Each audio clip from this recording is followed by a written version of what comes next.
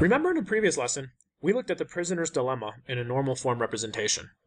Recall in the game that the scenario is that two people who committed a crime got arrested and need to decide whether or not to confess C or don't confess D. Now, we want to see which one of these joint profiles make up a Nash equilibrium. So first we'll list out what are all the possible joint profiles.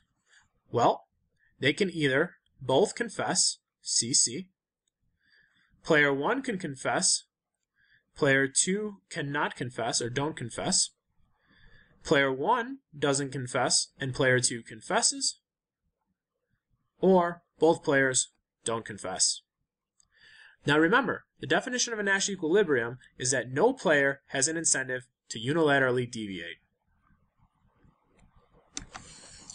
So, to see which one of these profiles is a Nash equilibrium, we will go through each one by one.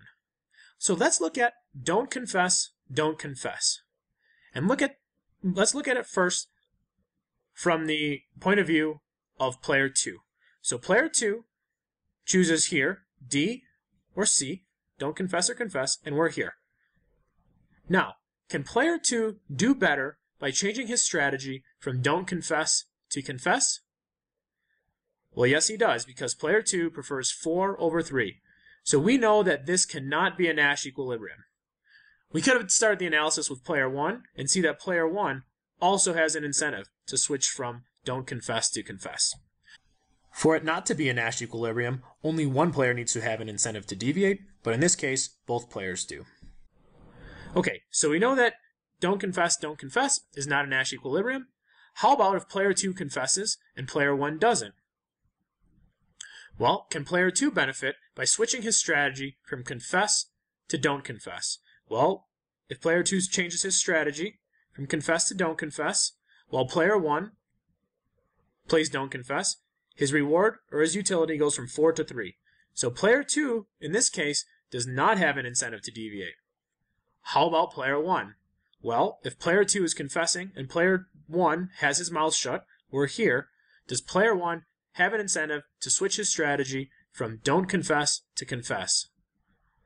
Ah, he does, because he prefers 2 over 1. We can do the same thing when player 2 plays don't confess and player 1 plays confess. We can say, does player 2 have an incentive to deviate? Well, yes, because if player 2 switches his strategy from don't confess to confess, he gets a reward of 2, which is better than 1. Forgot my little X up here. Not a Nash equilibrium. Not a Nash equilibrium. So, even though this is the only one left, I haven't told you that there is always a Nash equilibrium, so we still have to check to see if confess is a Nash equilibrium. Okay, let's look at first from the point of view of player 2. If they're both confessing, does player 2 have an incentive to switch his strategy to don't confess? Well, if he switches his strategy, he goes from 2 to 1. But he doesn't want that. So player 2 has no incentive to change his strategy, no incentive to unilaterally deviate. How about player 1? Given that player 2 is playing confess, does player 1 have an incentive to switch his strategy from confess to don't confess? And we see that if player 1 switches his strategy, instead of getting a reward of 2, he'll get a reward of 1. So player 1, that's represented by this switch right here. So player 1 has no incentive to deviate. So at confess, no player has an incentive to unilaterally deviate, and thus CC, confess, is the Nash equilibrium of this game. Of course, the troubling part about this is that in equilibrium, both players earn a reward of 2, but if they could somehow both keep their mouth shut, they would get a reward of 3. But in this case, each player has an incentive to change their strategy to confess. This is the Nash equilibrium of the prisoner's dilemma.